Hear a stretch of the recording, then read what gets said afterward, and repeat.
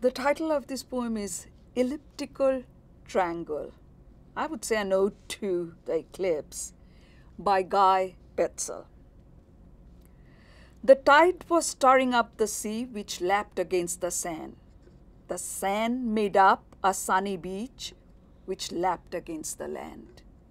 The land rose up to mountain peaks which lapped against the sky. The sky contained the moon whose laps elliptic caused the tides. I whispered to my girlfriend on the mountain by the sea, "Hey, can you keep a secret? The man in the moon is me. I like to shine upon you as I cycle round your world, for I can tell from far away you are such a far-out girl. I drive the sea and winds which move the rivers and the sand to sculpt a ring of canyons which I place upon your hand. I orbit round you, sweetie. You are my world, my number one. Whom would you cherish more?" My sweetheart answered me, "The sun." I bellowed, "The philanderer, you think the sun's so great? You think that you are his only girl? He has another 8. Oh, darling, I am so faithful. Please consent to be my wife. For what can he provide that I cannot?" She answered, "Life. He offers food and light to the plants, with which I abound. He gives me thermal power, heating up my fertile ground, enabling my children to proliferate and spread. I love you, you big lunatic, but without him I am dead." This answer left me speechless, mad with envy and chagrin. I spent my life orbiting her, and she's in love with him? I said, "I'll win you over. Yes, I must, without a doubt. I'll show you who has the power.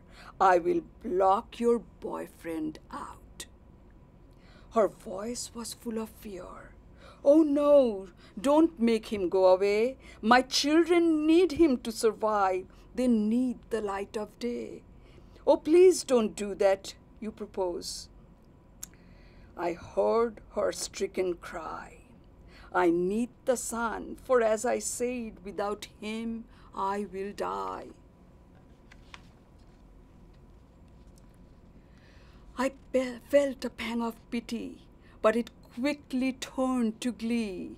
If I can pull this off, I thought, she'll be impressed with me. Then she'll know who holds the reins of power up above. And then with me, it's plain to see, she'll madly fall in love. I sat right down to work my plan to rule the sky. I worked out the equations of the paths that we three fly. I figured out a way to shift the track of my ellipse, then put my scheme in action and created an eclipse. I marveled at the beauty of the shadow on the land. I reveled in my glory that I had done what I had planned. And turning to my sweetheart, sure that now she would think me great, I saw her staring at me full of awe, but also hate.